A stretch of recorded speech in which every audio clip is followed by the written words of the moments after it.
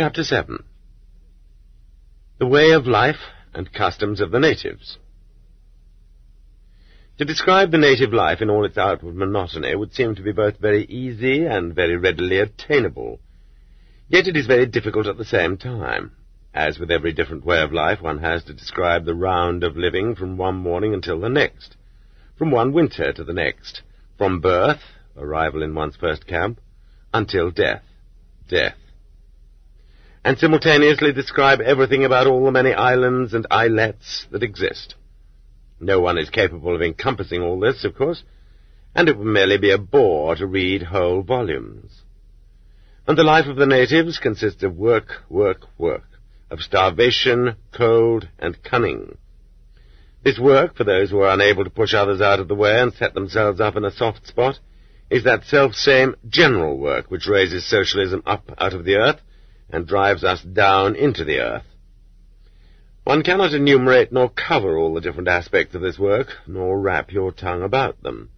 To push a wheelbarrow, oh, the machine of the OSO, 2 handles and 1 wheel, so. To carry hand barrows, to unload bricks bare-handed, the skin quickly wears off the fingers. To haul bricks on one's own body by goat in a shoulder barrow. To break up stone and coal in quarry and mine, to dig clay and sand.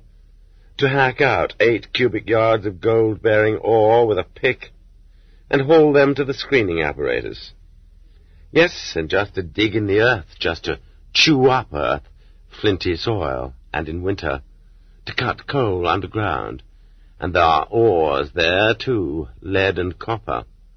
Yes, and one can also pulverize copper ore, a sweet taste in the mouth, and one waters at the nose. One can impregnate ties with creosote, and one's whole body at the same time, too.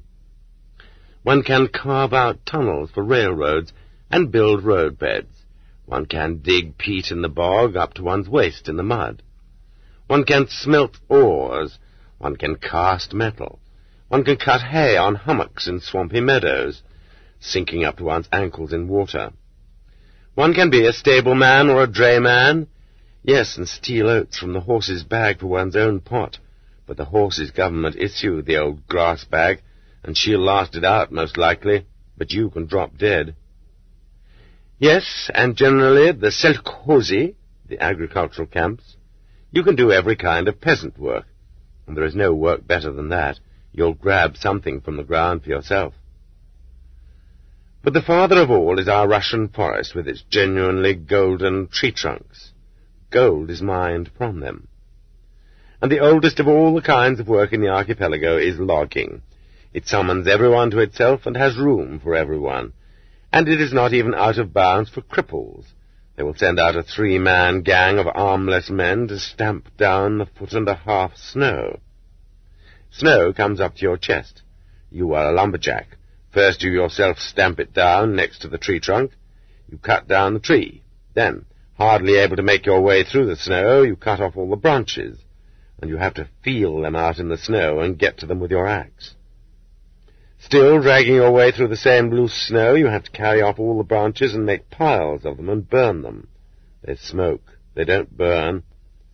And now you have to saw up the wood to size and stack it. And the work norm for you and your brother for the day is 6.5 cubic yards each, or 13 cubic yards for 2 men working together. In Burepolom, the norm was 9 cubic yards, but the thick pieces also had to be split into blocks. By then your arms would not be capable of lifting an axe, nor your feet of moving. During the war years, on war rations, the camp inmates called 3 weeks at logging dry execution. You come to hate this forest, this beauty of the earth, whose praises have been sung in verse and prose. You come to walk beneath the arches of pine and birch with a shudder of revulsion. For decades in the future, you only have to shut your eyes to see those same fir and aspen trunks which you have hauled on your back to the freight car, sinking into the snow and falling down and hanging on to them tight, afraid to let go lest you prove unable to lift them out of the snowy mash. Work at hard labour in Tsarist Russia was limited for decades by the normative statutes of 1869, which were actually issued for free persons. In assigning work, the physical strength of the worker and the degree to which he was accustomed to it were taken into consideration. Can one nowadays really believe this? The workday was set at 7 hours in winter and at 12.5 hours in summer. At the ferocious Akatui hard labour centre, Yakubovich in the 1890s, the work norms were easily fulfilled by everyone except him. The summer workday there amounted to 8 hours, including walking to and from work. And from October on it was 7 hours, and in winter only 6. And this was even before any struggle for the universal 8-hour workday. As for Dostoevsky's hard labour in Omsk, it is clear that in general they simply loafed about, as any reader can establish. The work there was agreeable and went with a swing, and the prison administration there even dressed them up in white linen jackets and trousers. Now, how much further could they have gone? In our camps they used to say, "You could even put on a white collar," which meant things were very, very easy and there was absolutely nothing to do. And they had even white jackets. After work, the hard labour convicts of the House of the Dead used to spend a long time strolling around the prison courtyard. That means that they were not totally fagged out. Indeed, the Tsarist censor did not want to pass the manuscript of the House of the Dead for fear that the easiness of the life depicted by Dostoevsky would fail to deter people from crime. And so Dostoevsky added new pages for the censor which demonstrated that life in hard labour was nonetheless hard. In our camps, only the trustees went strolling round on Sundays. Yes, and even they hesitated to. And Shalamov remarks with respect to the notes of Maria Volkonskaya that the Decembrist prisoners in Nerchinsk had a norm of 118 pounds of ore to mine and load each day. 118 pounds? One could lift that all at once. Whereas Shalamov on the Kolyma had a work norm per day of 28,800 pounds. And Shalamov writes that in addition their summer workday was sometimes 16 hours long.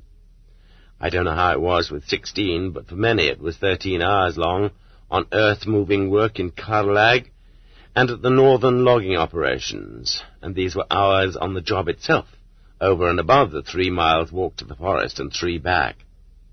And anyway, why should we argue about the length of the day?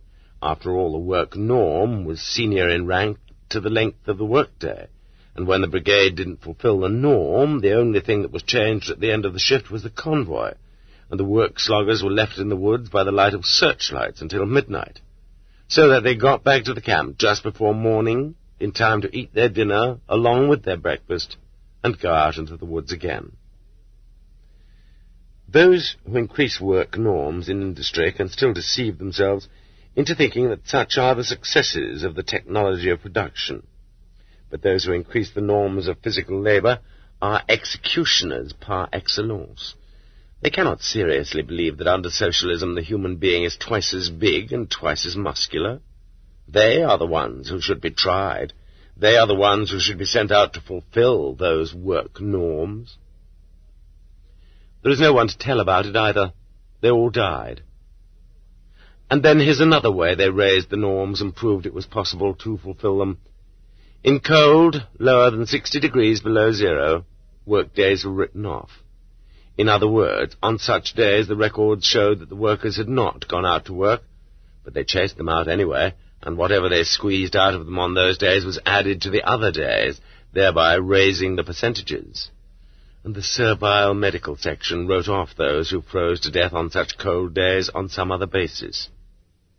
And the ones who were left who could no longer walk and were straining every sinew to crawl along on all fours on the way back to camp, the convoy simply shot, so that they wouldn't escape before they could come back to get them. And how did they feed them in return? They poured water into a pot, and the best one might expect was that they would drop unscrubbed small potatoes into it, but otherwise black cabbage, beet tops, all kinds of trash. Or else vetch or bran. They didn't begrudge these. And wherever there was a water shortage, as there was at the Samarkand camp near Karaganda, only one bowl of gruel was cooked a day, and they also gave out a ration of 2 cups of turbid, salty water. Everything any good was always and without fail stolen for the chiefs, see Chapter 9, for the trustees and for the thieves. The cooks were all terrorized, and it was only by submissiveness that they kept their jobs. Certain amounts of fat and meat sub-products, in other words, not real food, were signed out from the warehouses, as were fish, peas, and cereals. But not much of that ever found its way into the mouth of the pot. And in remote places the chiefs even took all the salt for themselves for their own pickling. In 1940, on the Kotlas-Vorkuta Railroad, both the bread and the gruel were unsalted. The worse the food, the more of it they gave the zeks. They used to give them horse meat from exhausted horses driven to death at work. And even though it was quite impossible to chew it, it was a feast. Ivan Dobryak recalls today, "In my own time I have pushed no small amount of dolphin meat into my mouth, also walrus, seal, sea bear, and all kinds of other sea animal trash." I interrupt. We ate whale meat in Moscow at the Kaluga gates. I was not even afraid of animal feces, and as for willow herbs, lichens, wild chamomile, they were the very best of dishes. This means he himself went out and added to his rations. It was impossible to try to keep nourished on Gulag norms anyone who worked out in the bitter cold for 13 or even 10 hours, and it was completely impossible once the basic ration had been plundered. And this was where Frenkel's satanic mixing paddle was put into the boiling pot. Some sloggers would be fed at the expense of others. The pots were divvied up. If less than 30% of the norm, and in each different camp this was calculated in a different way, was fulfilled, the ration issued you was a punishment block ration, 10.5 ounces of bread and a bowl of gruel a day. For from 30 to 80% of norm, they issued a penalty ration of 14 ounces of bread a day and 2 bowls of gruel. For from 81 to 100%, you got a work ration of from 17.5 to 21 ounces of bread and 3 bowls of gruel. And after that came the shock workers' pots, and they differed among themselves, running from 24.5 to 31.5 ounces of bread a day, and supplementary kasha portions, 2 portions, and the bonus dish, which was some kind of dark, bitterish, rye dough fingers stuffed with peas. And for all this watery food, which could not possibly cover what the body expended, the muscles burned up at body-rending toil. The shock workers and Stakhanovites went into the ground sooner than did the malingerers. This was something the old camp veterans understood very well, and it was covered by their own saying, "Better not to give me an extra kasha, and not to wake me up for work. If such a happy stroke of fortune befalls you, as to be allowed to stay on your bunk for lack of clothing, you'll get the guaranteed 21 ounces. If they have dressed you up for the season," and this is a famous Gulag expression, "and taken you out to work on the canal, even if you wear your sledgehammer down to a chisel, you'll never get more than 10.5 ounces out of the frozen soil." But the Zek was not at liberty to stay on his bunk. Of course, they did not feed the Zeks so badly everywhere and always, but these are typical figures for Kraslag in wartime. At Vorkuta, in that same period, the miner's ration was, in all likelihood, the highest in all of Gulag, because heroic Moscow was being heated with that coal. It was 45.5 ounces for 80% of norm underground, or 100% on the surface. And in that most horribly murderous Tsarist hard-labour Akatui, on a non-working day, spent on the bunk, they used to give out 2.5 Russian pounds of bread, 35 ounces, as well as 32 zolotniks, in other words, 4.65 ounces of meat. And on a working day, there they gave out 3 Russian pounds, 43 ounces of bread, and 48 zolotniks, 7 ounces of meat. Was that not maybe higher than the front-line ration in the Red Army? And the Akatui prisoners carted off their gruel and their kasha by the tubful to the jailer's pigs. and P. Yakubovich found their thin porridge made from buckwheat kasha, Gulag never even saw that, inexpressibly repulsive to the taste. Danger of death from malnutrition is something else that never hung over the hard-labour convicts of Dostoevsky's book. And what can you say if geese went wandering around in their prison yard, in the camp compound, and the prisoners didn't wring their necks? On the basis of the standards of many harsh camps, Shalamov justly reproached me. And what kind of a hospital cat was it that was walking around where you were? Why hadn't they killed it and eaten it long before? The bread at Tsarist Akatui was set out on their tables unrestricted, and at Christmas they were given a pound of beef and unlimited butter for their cereal. On Sakhalin, the Tsarist prisoners working on roads and in mines during the months of the most work received each day 56 ounces of bread, 14 ounces of meat, 8 3/4 ounces of cereal. And the conscientious Chekhov investigated whether these norms were really enough, or whether, in view of the inferior quality of the baking and cooking, they fell short. And if he had looked into the bowl of our Soviet slogger, he would have given up the ghost right then and there. What imagination at the beginning of our century could have pictured that after 30 or 40 years, not just on Sakhalin alone, but throughout the entire archipelago, prisoners would be glad to get even more soggy, dirty, slack-baked bread, with admixtures of the devil only knew what, and the 24.5 ounces of it would be an enviable shock-worker ration. No, even more, that throughout all Russia the collective farmers would even envy that prisoner's ration. We don't get even that, after all. Even at the Tsar's Nerchinsk mines they gave a supplementary gold prospectors payment for everything over the government norm, which was always moderate. In our camps, for most of the years of the archipelago, they either paid nothing for labour or just as much as was required for soap and tooth powder. Only in those rare camps and in those short periods when for some reason they introduced cost accounting, and only from 1/8 to 1/4 of the genuine wage was credited to the prisoner, could the zeks buy bread, meat, and sugar.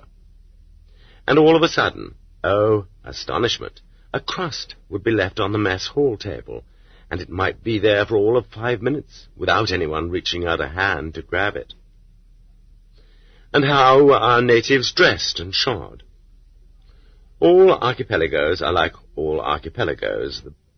The blue ocean rolls about them, coconut palms grow on them, and the administration of the islands does not assume the expense of clothing the natives. They go about barefoot and almost naked. But as for our cursed archipelago, it would have been quite impossible to picture it beneath the hot sun. It was eternally covered with snow, and the blizzards eternally raged over it. And in addition to everything else, it was necessary to clothe and to shoe all that horde of 10 to 15 million prisoners. According to the estimates of the Encyclopedia Rossiya SSSR, there were up to 15 million prisoners at a time. This figure agrees with the estimate made by prisoners inside the USSR, as we ourselves have added it up.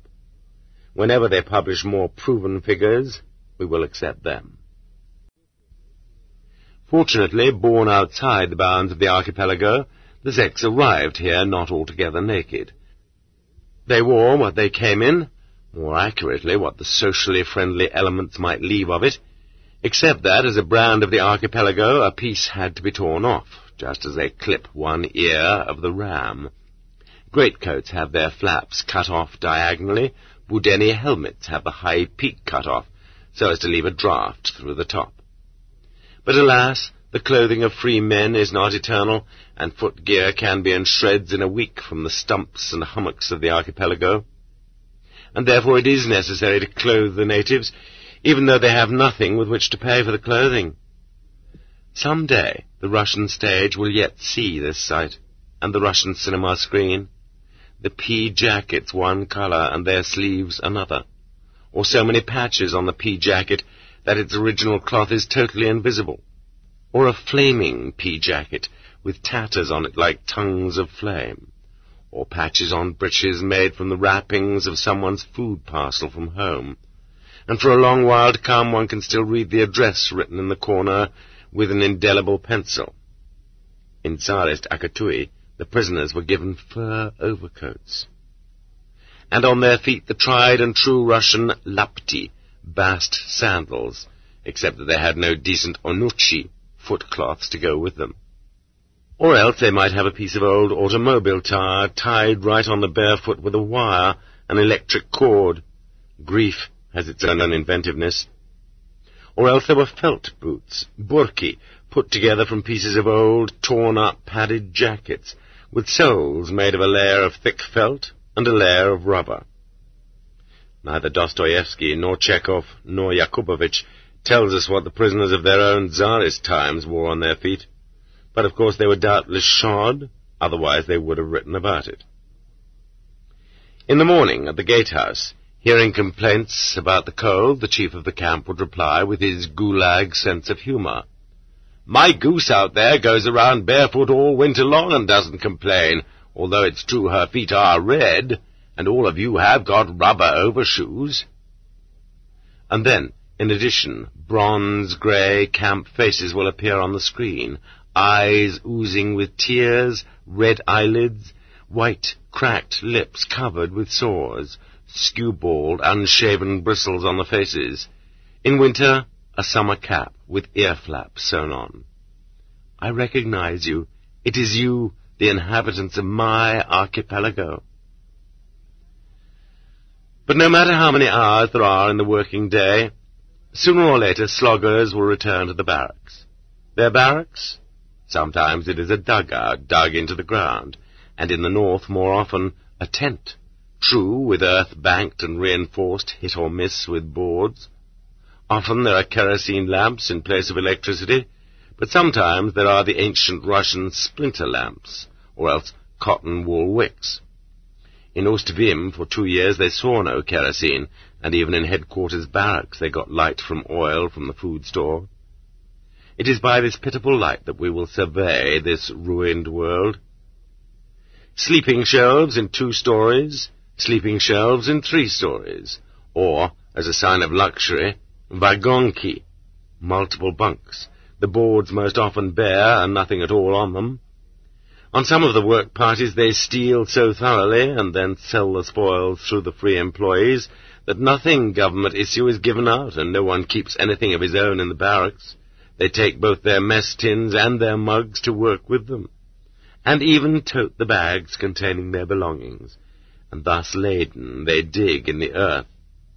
Those who have them put their blankets around their necks, a film scene, or else lug their things to trusty friends in a guarded barracks. During the day the barracks are as empty as if uninhabited. At night they might turn over their wet work clothes to be dried in the dryer, if there is a dryer, but undressed like that you are going to freeze on the bare boards, and so they dry their clothes on themselves. At night their caps may freeze to the wall of the tent, or in a woman's case her hair. They even hide their bast sandals under their heads, so they won't be stolen off their feet, burepolom, during the war. In the middle of the barracks there is an oil drum with holes in it, which has been converted into a stove, and it is good when it gets red hot. Then the steamy odour of drying footcloths permeates the entire barracks. But it sometimes happens that the wet firewood in it doesn't burn. Some of the barracks are so infested with insects that even 4 days' fumigation with burning sulphur doesn't help.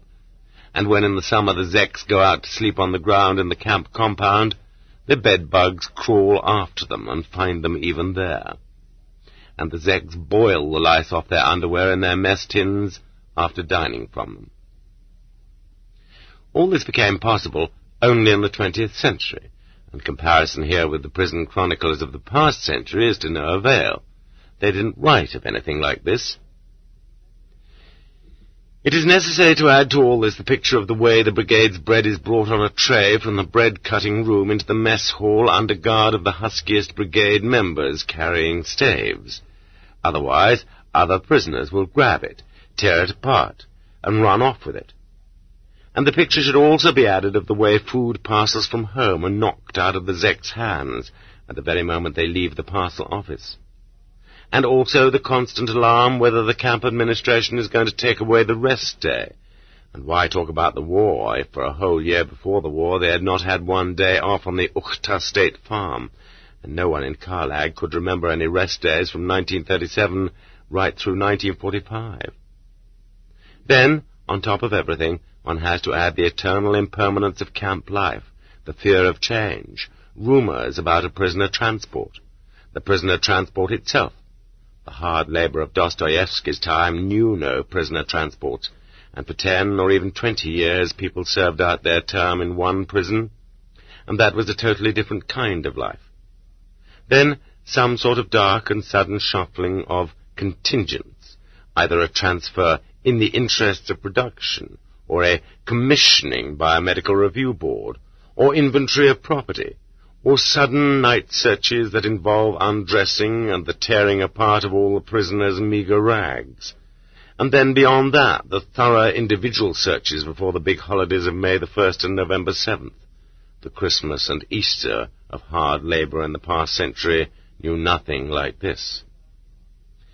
And 3 times a month there were the fatal, ruinous baths. To avoid repetition, I will not write about them here. There is a detailed story investigation in Shalamov, and a story by Dombrovsky.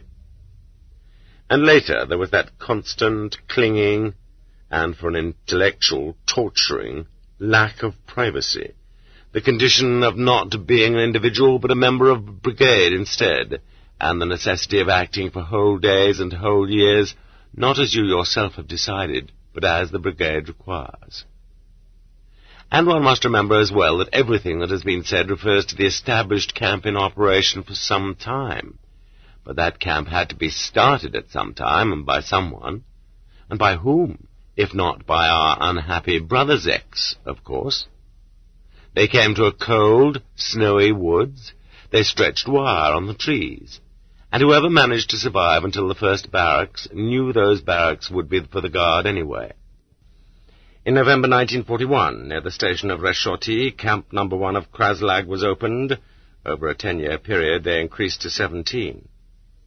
They drove 250 soldiers there, removed from the army to strengthen it morally. They cut timber, they built log frames, but there was nothing to cover the roofs with, and so they lived with iron stoves beneath the sky. The bread brought them was frozen, and they chopped it up with an axe and gave it out in handfuls, broken up, crushed up, crummy. Their other food was heavily salted humpback salmon. It burned their mouths, and they eased the burning with snow. When you remember the heroes of the War of the Fatherland, do not forget these. Now that is the way of life of my archipelago.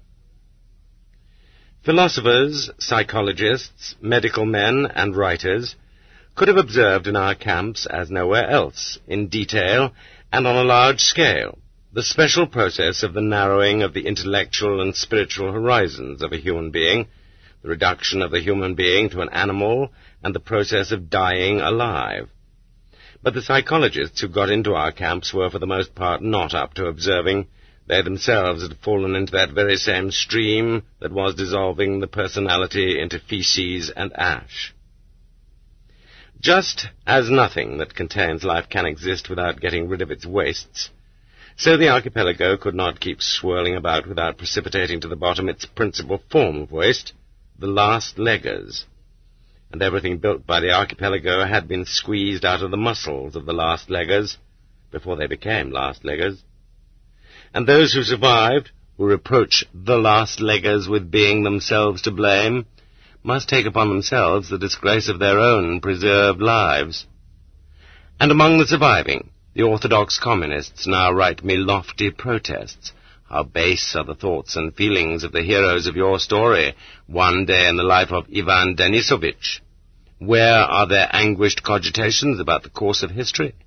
Everything is about bread rations and gruel, and yet there are sufferings much more unbearable than hunger. Oh, so there are. Oh, so there are indeed much more unbearable sufferings. Sufferings of orthodox thought. You in your medical sections and your storerooms, you never knew hunger there, orthodox, loyalist, gentlemen. It has been known for centuries that hunger rules the world, and all your progressive doctrine is, incidentally, built on hunger, on the thesis that hungry people will inevitably revolt against the well-fed. Hunger rules every hungry human being, unless he has himself consciously decided to die. Hunger, which forces an honest person to reach out and steal, when the belly rumbles, conscience flees. Hunger, which compels the most unselfish person to look with envy into someone else's bowl, and to try painfully to estimate what weight of ration his neighbour is receiving. Hunger, which darkens the brain and refuses to allow it to be distracted by anything else at all, or to think about anything else at all, or to speak about anything else at all, except food, food, and food. Hunger, from which it is impossible to escape even in dreams. Dreams are about food, and insomnia is over food.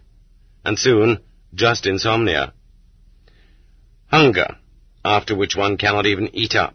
The man has by then turned into a one-way pipe, and everything emerges from him in exactly the same state in which it was swallowed.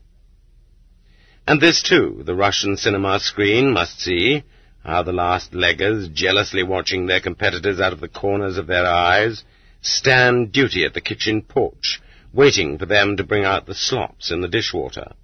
How they throw themselves on it and fight with one another, seeking a fish head, a bone, vegetable parings, and how one last-legger dies, killed in that scrimmage, and how immediately afterward they wash off this waste and boil it and eat it. And inquisitive cameramen can continue with their shooting and show us how, in 1947, in Dolinka, Bessarabian peasant women who had been brought in from freedom hurled themselves, with that very same intent, on slops which the last leggers had already checked over. The screen will show bags of bones which are still joined together, lying under blankets at the hospital, dying almost without movement, and then being carried out. And on the whole, how simply a human being dies. He was speaking, and he fell silent. He was walking along the road, and he fell down. Shudder, and it's over. How, in camp at Unja and Nuksha, the fat-faced, socially friendly worker signer jerks a Zek by the legs to get him out to line up, and he turns out to be dead, and the corpse falls on its head on the floor. Croaked, the scum! And he gaily gives him a kick for good measure. At those camps during the war there was no doctor's aid, not even an orderly, and as a result there were no sick, and anyone who pretended to be sick was taken out to the woods in his comrades' arms, and they also took a board and a rope along so they could drag the corpse back the more easily. At work they laid the sick person down next to the bonfire, and it was to the interest of both the Zeks and the convoy to have him die the sooner. What the screen cannot catch will be described to us in slow, meticulous prose, which will distinguish between the nuances of the various paths to death, which are sometimes called scurvy, sometimes pellagra, sometimes alimentary dystrophy. For instance, if there is blood on your bread after you have taken a bite, that is scurvy. From then on your teeth begin to fall out, your gums rot, ulcers appear on your legs, your flesh will begin to fall off in whole chunks, and you will begin to smell like a corpse. Your bloated legs collapse.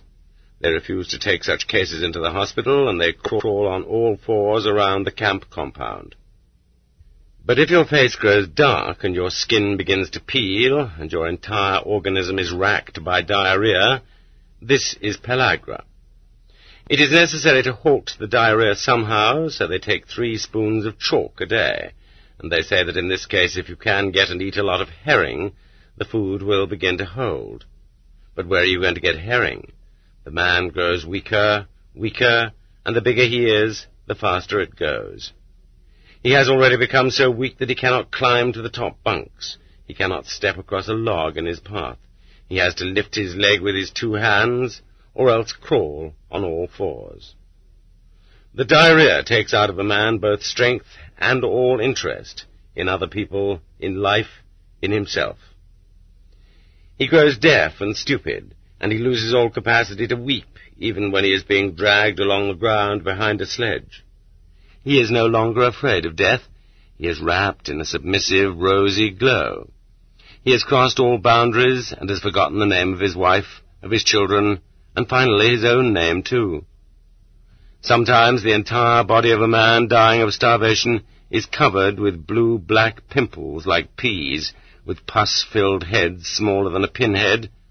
His face, arms, legs, his trunk, even his scrotum. It is so painful, he cannot be touched. The tiny boils come to a head and burst, and a thick worm-like string of pus is forced out of them. The man is rotting alive.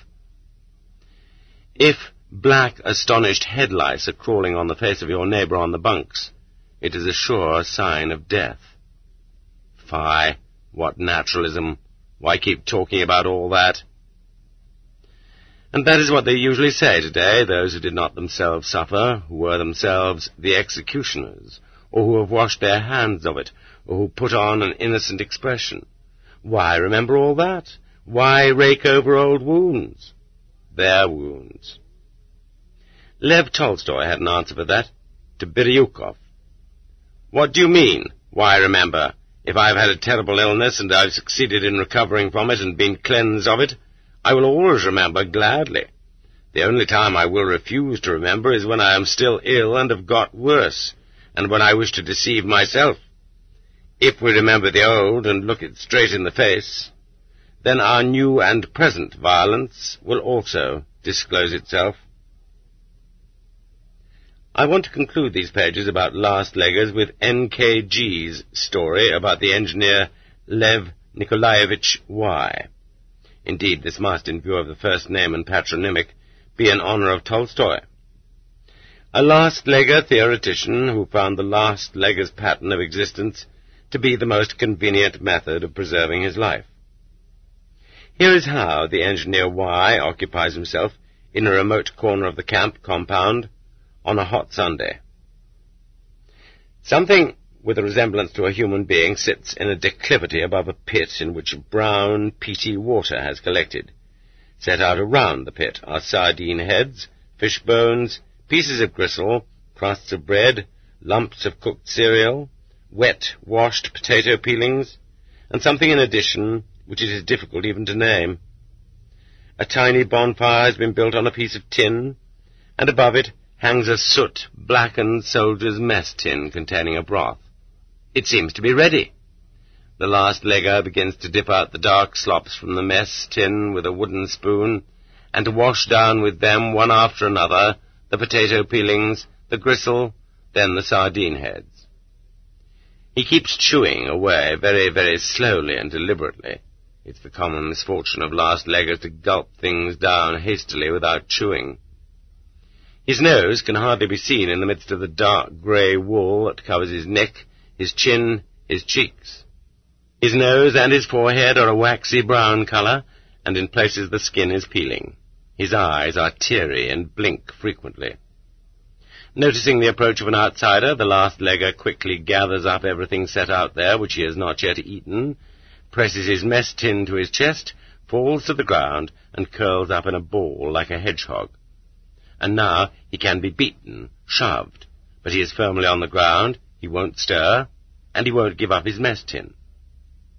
NKG speaks to him in a friendly voice, and the hedgehog uncurls a bit. He sees his visitor, does not intend to beat him or take away his mess tin. A conversation ensues. They are both engineers, NG a geologist, and Y a chemist. And now Y discloses to G his own faith. Basing himself on his still-remembered formulas for the chemical composition of substances, he demonstrates that one can get everything nutritionally necessary from refuse. One merely has to overcome one's squeamishness and direct all one's efforts to extracting nourishment from this source. Notwithstanding the heat, Y is dressed in several layers of clothes, all dirty, and he had a basis for this too. Y had established experimentally that lice and fleas will not multiply in extremely dirty clothing, as though they themselves were squeamish. Therefore, he had even picked out for one of his undergarments a piece of wiping in the repair shop. Here was how he looked. He wore a Budeni helmet with a black candle stump in place of the spiked peak. The helmet was covered with scorch marks. In some places hay and in some places oakum adhered to the greasy elephant ears of the helmet. From his outer clothing, torn pieces and tatters stuck out like tongues on his back and sides. Patches and patches. A layer of tar on one side. The cotton wool lining was hanging out in a fringe along the hem. Both outer sleeves were torn to the elbows, and when the last legger raised his arms, he looked like a bat shaking its wings. And on his feet were boat-like rubber overshoes glued together from red automobile tires. Why was he dressed so warmly? In the first place, the summer was short and the winter long, and it was necessary to keep everything he had for the winter, and where else could he keep it except on himself? In the second place, the principal reason he created by this means a soft and well-padded exterior, and thus did not feel pain when he was struck. He could be kicked and beaten with sticks without getting bruised. This was his one defense. All he had to do was be quick enough to see who was about to strike him, drop to the ground in time, pull his knees up to his stomach, thus covering it, press his head down to his chest, and embrace it with his thickly padded arms. Then the only places they could hit him were padded. And so that no one should beat him for too long at a time, it was necessary quickly to give the person beating him a feeling of triumph, and to this end Wire had learned to howl hideously like a piglet from the very first blow, even though he wasn't hurting in the least. For in camp they are very fond of beating up the weak, not only the worker signers and the brigadiers, but the ordinary zeks as well, so as not to feel completely weak themselves. And what was to be done if people simply could not believe in their own strength unless they subjected others to cruelty? And to Y this seemed a fully endurable and reasonably chosen way of life, and one, in addition, which did not require him to soil his conscience. He did nobody harm. He hoped to survive his term. The interview with the last legger is over.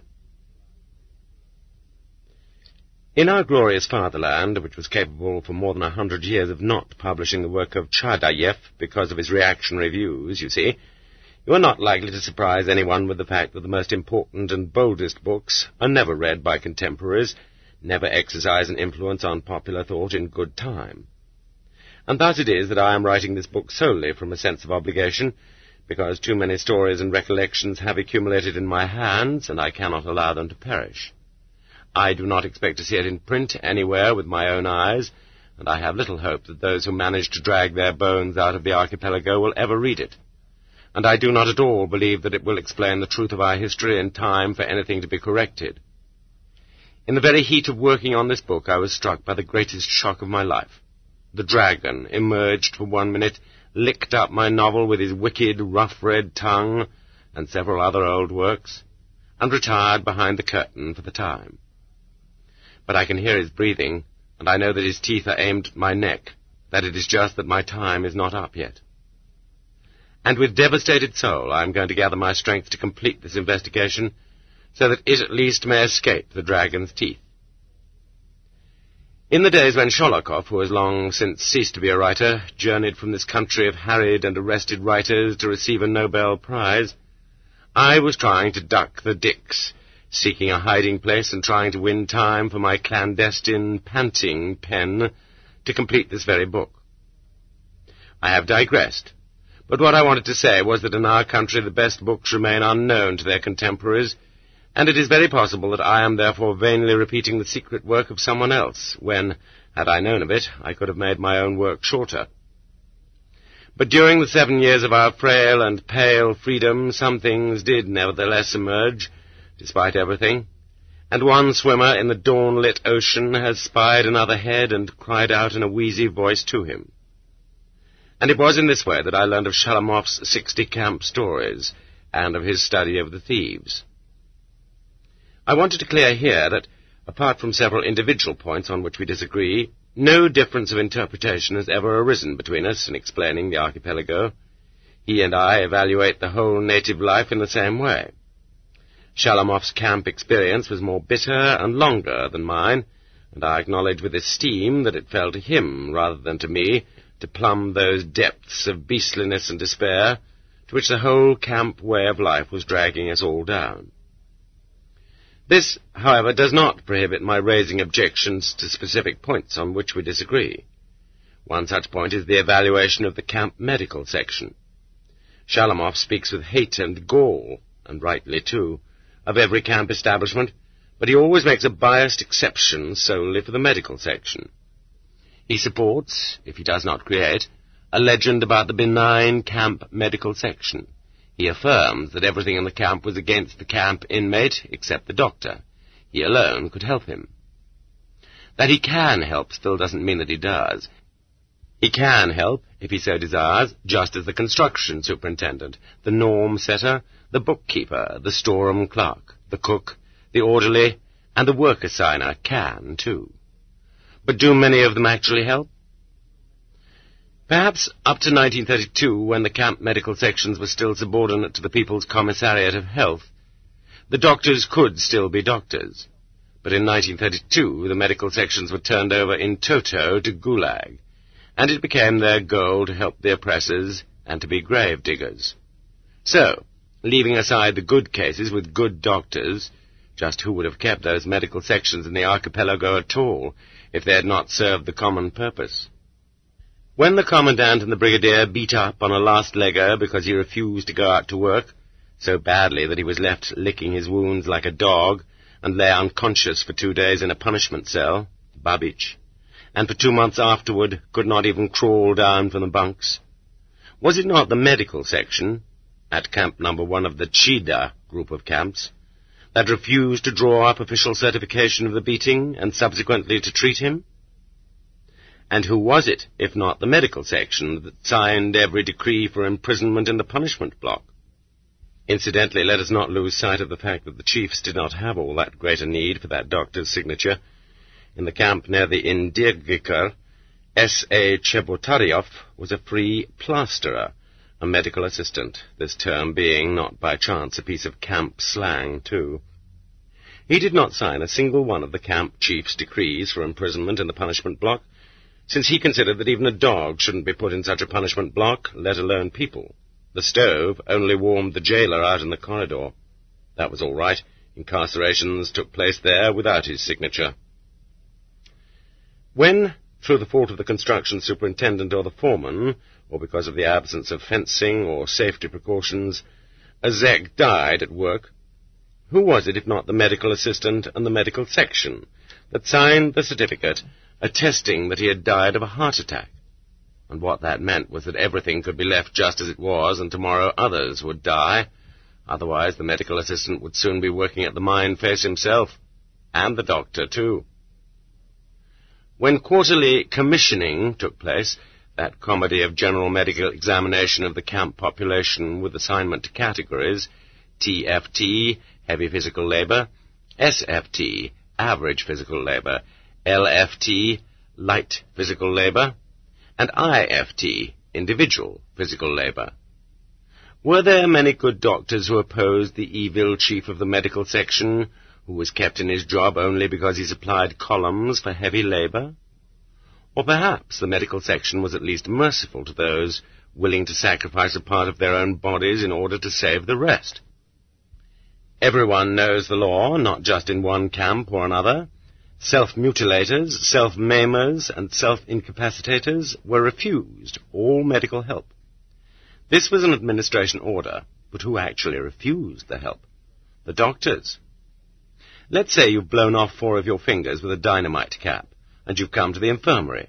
They give you no bandage. Drop dead, dog. And back at the Moscow-Volga Canal during the wave of universal competition, for some reason, too many cases of self-maiming suddenly appeared. And there was an immediate explanation. This was a sally of the class enemy. And was one then to treat them? Of course, much depended here on the cleverness of the Zek who had maimed himself. It was possible to do it in such a way that it could not be proved. And Bernstein scalded his hand adroitly with boiling water poured through a cloth, and thus saved his life. Another might adroitly freeze his hand by not wearing a mitten, or else urinate in his felt boots and go out into the bitter cold. But you couldn't take everything into account. Gangrene could set in, and death would follow. Sometimes there were cases of unforeseen self-incapacitation. Babbich's unhealing scurvy ulcers were diagnosed as syphilis, and there was nowhere to make a blood test. He thereupon cheerfully lied that he and his entire family had syphilis. He was moved into the venereal disease zone of the camp, and by this means he postponed his death. Was there ever a time when the medical section excused from work all the prisoners genuinely ill on a given day? Or when it didn't drive a given number of seriously ill people out of the camp compound to work? Dr. Suleimanov refused to put Pyotr Kishkin, the hero and comedian of the Zek people, into the hospital because his diarrhea did not satisfy the norm. Every half hour, and it had to be bleeding. So, when the column formed up to go to the worksite, Kishkin sat down, running the risk of getting shot. But the convoy turned out to be more merciful than the doctor. They stopped a passing car and sent Kishkin to the hospital. People will object that the medical section was held to a strictly limited percentage of Group C, inpatients and ambulatory cases. Doctors got around that as best they could. In Sim camp, they organized a semi-hospital. The last leggers lay there on their pea jackets and went out to shovel snow, but were fed from the hospital rations. The free chief of the medical department, A.M. Statnikov, got around the Group C quota in the following way. He cut back on the hospitals and the working compounds, but in turn expanded the hospital camps, that is, camps entirely for the sick. In the official Gulag documents, they sometimes even wrote, "Raise the physical fitness of the Zeks," but they refused to give any funds for this purpose. In fact, the very complexity of these subterfuges of honest physicians proves that the medical sections were not allowed to interfere with the death process. So there was an explanation in every case, but in every case there also remained a cruelty in no wise outweighed by the consideration that, on the other hand, they were doing good to someone else. And then we have to bring in here the horrible camp hospitals, like the one at Camp No. 2 of Krivoshchekovo. A small reception room, a toilet, and a hospital room. The toilet stank and filled the hospital air, but was that the worst of it? In each hospital cot lay 2 diarrhea patients, and others were lying on the floor between cots. Those who had grown weak evacuated in their cots. There were no linens or medicines, 1948 to 1949. The hospital was run by a third-year medical student, a 58 himself. He was desperate, but there was nothing he could do. The hospital orderlies who were supposed to feed the patients were strong, fat young fellows. They ate the patients' food, stealing from their hospital ration. Who had put them in their cushy spots? The godfather, no doubt. The student didn't have the strength to get rid of them, or defend the patient's rations. But would any doctor have had it either? Dostoevsky entered the hospital without any hindrance, and the medical section in his prison was the same for both prisoners and convoy. What immaturity! Or could it possibly be contended that the medical section in every camp was able to insist on really human nutrition? Well, at least to the extent of not having those night-blind brigades returning from work in the evenings in a line of the night-blind clinging to one another? No. If by some miracle some intervention did secure an improvement in nutrition, it would only have been the work administration, so as to have strong sloggers, and certainly never the medical section. No one is blaming the physicians for all this, though their courage to resist was often weak because they were afraid of being sent to general work. But the legends about the saviors from the medical sections aren't needed either. Like every branch of the camp administration, the medical section, too, was born of the devil and filled with the devil's blood. Continuing his thought, Shalamov says that the prisoner in camp could count only on the medical section, and that he could not count on the work of his own hands, that he did not dare. This led to the grave. In camp, it is not the small ration that kills, but the big one. The saying is true. The big ration is the one that kills. In one season of hauling timber, the strongest slogger would end up a hopeless last-legger himself. At that point, he would be certified a temporary invalid, 14 ounces of bread and gruel from the bottom-ranking pot. During the winter, a number of such people died, well, say 725 out of 800. The rest of them went on to light physical work, and died on that. So what other way out can we offer Ivan Denisovich if they're unwilling to take him on as a medical assistant or a hospital attendant, and also won't fake him a release from work for even one day?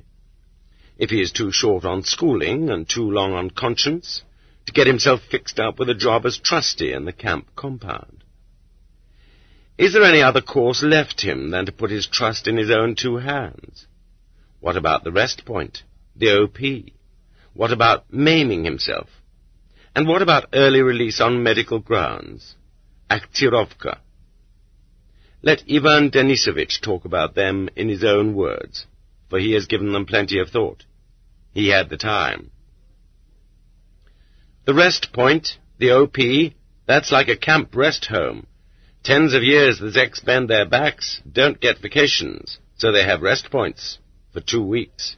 They feed much better there, and they're not driven outside the camp compound to work, and in the compound they only put in 3-4 hours of real easy work, pounding rocks to pave roads, cleaning up the compound, or making repairs. And if there were 500 people in the camp, they'd open a rest point for 15. And then, if everything had been divided up honestly, everyone would have gotten rest point once in just over a year. But just as there was no justice in anything in camp, there was especially none with rest points. They would open up a rest point sneakily, the way a dog snaps, and right off there would be lists ready for 3 whole shifts there. Then they would shut it down quick as a wink, too. It wouldn't last half a year.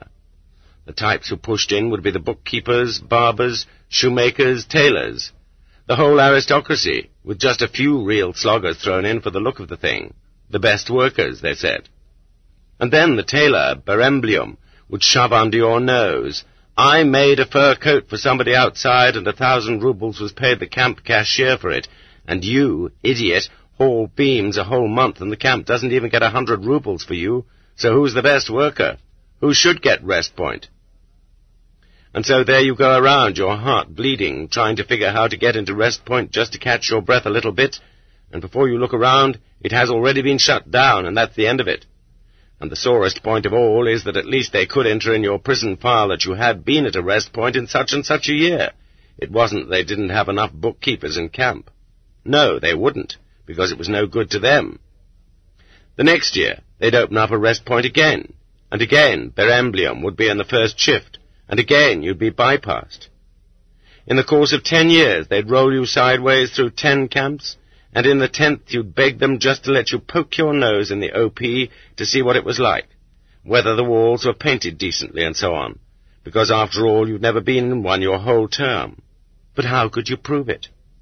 No point in getting worked up about the rest points. But maiming yourself was another matter, to cripple yourself but still stay alive and become an invalid. As they say, 1 minute's endurance and a year of loafing. Break your leg, and then stop the bone from knitting right. Drink salt water and swell up. And smoke tea, spoil your heart. Or drink stewed tobacco, good for wrecking the lungs. But you had to be careful not to overdo, hurting yourself so badly that you leapfrogged invalidism into the grave. And who knew just how far to go? In many ways, an invalid didn't have things too bad. He might be able to get himself a spot in the cookhouse or the Bast sandal shop. But the main thing smart people were looking for in making themselves invalids was early release on health grounds, Aktirovka, except that Aktirovka, especially in waves, was even harder than getting into rest points. They got together a commission, inspected the invalids, and for the very worst of them wrote up an act, a certificate. From such and such a date, because of state of health, so-and-so is classified as unsuited to serve out his term further, and we petition for his release. We only petition, and while this certificate proceeded upward to the higher-ups and then back down again, you could cash in your chips. That happened often. After all, the higher-ups were sly bastards. They released ahead of time on health grounds those who were going to kick the bucket in a month anyway. In O. Volkov's story, Grandfathers, those old men released for bad health were driven out of camp, but they had nowhere to go, and hung on right in the vicinity to die, without the bread ration and shelter they had in camp. And also the ones who could pay well. There was a Confederate of Kalikman who had got away with $500,000. She paid 100,000, and went free, not like us fools. There used to be a book going around the barracks, and the students read it aloud in their corner. In it there was one fellow who got himself $1 million and didn't know what to do with his $1 million under Soviet power. There wasn't supposed to be anything to buy, and you could die of starvation with it, with that $1 million. We used to laugh. Tell that bull to someone else. As for us, we've seen quite a few of those millionaires walk out of camp too. You can't buy God's health back for $1 million, but you can buy freedom, and buy power, and buy people too, lock, stock, and barrel. And there are, so many of those who have piled up millions out in freedom too. Only they just don't shout it from the housetops or wave their arms about when they have it. But for the 58s, early release for health is a closed door. During all the time the camps have existed, they say that maybe 3 times for a month apiece, prisoners sentenced under Section 10 were released early for health, and then that door, too, was slammed shut. And no one will take money from them, from the enemies of the people. If you did, you'd be putting your own head on the block in place of theirs. Yes, and they don't have any money, those politicians. What do you mean, Ivan Denisich? They don't have any. Well, all right, we don't have any. But there is one form of early release that no blue cap can take away from the prisoner. This release is death. And this is the most basic, the steadiest form of archipelago output there is, with no norms. From the fall of 1938 to February 1939, at one of the Ust-Vim camps, 385 out of 550 prisoners died. Certain work brigades, or Gurtsov, died off totally, including the brigadiers. In the autumn of 1941, Pechorlag, the railroad camp, had a listed population of 50,000 prisoners, and in the spring of 1942, 10,000. During this period, not one prisoner transport was sent out of Pechorlag anywhere, so where did the 40,000 prisoners go? I have written 1,000 here in italics. Why? Because I learned these figures accidentally from a Zek who had access to them. But you would not be able to get them for all camps in all periods, nor to total them up. In the central sector of Burepolom camp, in the barracks housing the last leggers, in February 1943, out of 50 people there were never fewer than 4 deaths a night, and one night there were 12. In the morning their places were taken by new last leggers who dreamed of recuperating on a diet of thin magara gruel and 14 ounces of bread. Corpses, withered from pellagra, no buttocks, and women with no breasts, or rotting from scurvy, were checked out in the morgue cabin and sometimes in the open air. This was seldom like an autopsy, a long vertical cut from neck to crotch, breaking leg bones, pulling the skull apart at its seam. Mostly it was not a surgeon, but a convoy guard who verified the corpse, to be certain the Zek was really dead and not pretending. And for this they ran the corpse through with a bayonet or smashed the skull with a big mallet. And right there they tied to the big toe of the corpse's right foot a tag with his prison file number, under which he was identified in the prison lists. At one time they used to bury them in their underwear, but later on in the very worst, lowest grade, which was dirty grey.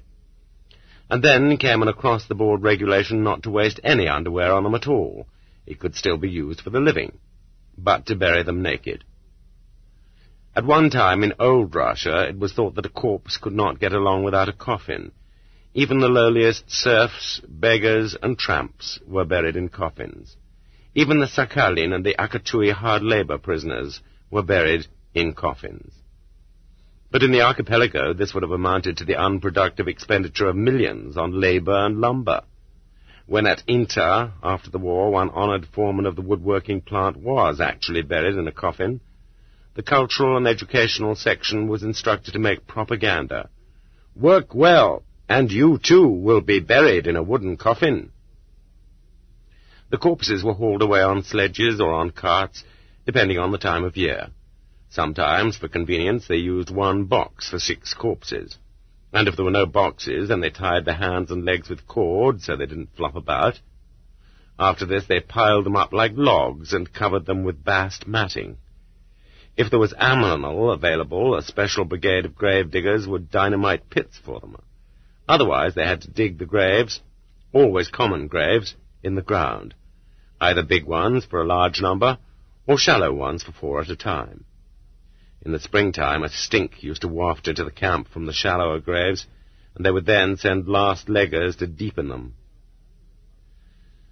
On the other hand, no one can accuse us of gas chambers. Where there was more time to spare on such things, as, for example, in Kengir, they would set out little posts on the hillocks, and a representative of the Records and Classification section, no less, would personally inscribe on them the inventory numbers of those buried there. However, in Kengir, someone also did some wrecking. Mothers and wives who came there were shown the cemetery, and they went there to mourn and weep. Thereupon the chief of Steplag, Comrade Colonel Chechev, ordered the bulldozers to bulldoze down the little grave posts and level off the hillocks, because of this lack of gratitude. Now that, fair reader, is how your father, your husband, your brother, was buried. And that is how the path of the native and his way of life come to an end. But as a matter of fact, it was Pavel Bykov who said, "Until 24 hours have passed after death, don't be so sure that it's all over." Well, Ivan Denisovich, what is there left that we haven't yet recounted from the routine of our daily lives? Oh, you haven't even begun. It would take as many years as you served to tell it all, like about the Zek who broke formation to chase a cigarette butt and the convoy guard shot him. In Dostoevsky's time, a prisoner could leave formation to beg alms, and in formation the prisoners used to chat and sing. How the invalid Zeks in the kitchen gulped down raw potatoes. Once cooked, they'd not get any. How tea was used in place of money in camps. How they used to brew up a super-strong tea mix, 1 3/4 ounces to a glass, and get a high. But that was mostly the thieves. They used to buy tea from the free employees with stolen money. And how did a Zek manage to live on the whole? If he couldn't manage to weave string from sand, if he wasn't both tight-fisted and ingenious, he couldn't survive. Even in his sleep, the Zek had to keep thinking how to dodge and twist his way through the next day. And if you got your hands on something or sniffed out some loophole, then keep your mouth shut. Keep it shut, or else the guys next to you would find out and mess it all up. That's how it is in camp. There just isn't enough for everyone anyway, so see to it there's enough for you. Well, that's as may be, but still, even in camp you have the old human custom of making friends. Not only old friendships, co-defendants or comrades from out in freedom, but new ones made here. People's hearts went out to each other, and they confided in each other. Buddies. Whatever we have, we share, and whatever we don't, 50-50. It's true that we keep our precious bread rations separate, but everything gotten hold of otherwise is cooked in one mess tin and ladled from the same one. For some reason, in the hard labor regime described by Dostoevsky, friendship did not flourish, and no one paired off even to eat. There were buddies who stayed together a short time, and others who stayed together a long time. Some pairings were based on conscience, and others on deceit. Like a snake, the godfather used to like to crawl in between such friendships. Over a common mess tin and in a whisper you'd talk about everything. The old Zeks admit, and the former POWs will tell you too. The one who sells you down the river is the one who ate from the mess tin with you. And that's also a partial truth. But the best deal is not to have a buddy, but a girl buddy, a camp wife, a Zetchka. As they used to say, to get sub-married. What was good if you were young was to her somewhere in a one-night shack-up, and that would do your soul good. And even for an old weak guy, it was still good. You could get something anyway, earn a favor, maybe she would do your washing for you, bring it to your barracks, put your shirt under your pillow, and no one would laugh. It was in the law. She would cook for you, too. You would sit down on your cot next to each other and eat. And that kind of camp espousal would suit even an old chap particularly well, just barely warm with a little touch of bitter flavour. You'd look at her through the steam from the mess pot, and there were wrinkles on her face, yes, and on your own too. You were both in grey camp rags, your padded jackets were all stained with rust and clay and lime and alabaster and lubricating grease. You never knew her before, and you had never set foot on her native soil, and she didn't talk like one of ours either. And out in freedom her children were growing up, and yours too. And she had left her husband there too, who was skirt-chasing. And your own wife had been left alone too, and she wasn't letting the grass grow under her feet either. After all, 8 years, 10 years, everyone wants to live. And this, your camp wife, drags the same chain as you do and doesn't complain. And we live, not like people. And we die, not like parents. Some Zeks got visits from their real wives. In various camps under various chiefs, they were allowed to sit together for 20 minutes in the gatehouse. And there were even cases where they spent a night or two together in a separate shack, if you were 150%er. But these visits were nothing more than poison. Why touch her with your hands and talk with her about something if you still had years and years to go before living with her again? It split the men in two. With a camp wife, everything is clearer. Between us, we have 1 cup of grits left. They say we're going to get burnt sugar this coming week. It won't be white, of course. The rats. Lathe operator Rodichev's wife came to visit him, and just before she arrived, his shack-up bit him on the neck while making love. Rodichev swore a blue streak because his wife was coming, and off he went to the medical section to get a bandage put on his bruise. I can say I caught cold. And what kind of women were there in camp? There were women thieves, and there were loose women, and there were politicals. But most of all, there were lowly and humble women sent there under the decree. They were all sent up under the decree for theft of state property. During and after the war, who crowded all the factories full? Women and girls. And who had to feed the family? They. And what were they to feed the family with? Need knows no law. And so they would pilfer. They used to put sour cream in their pockets, sneak out rolls between their legs, wind stockings around their waists, and the likeliest way was to go to work barefoot and grab new stockings there at work, put them on and wash them at home and take them to the open market to sell. Whoever produced something would swipe that. They would stick a spool of thread between their breasts. All the watchmen had been bribed, for they had to live too, and they only picked off the few, hit or miss.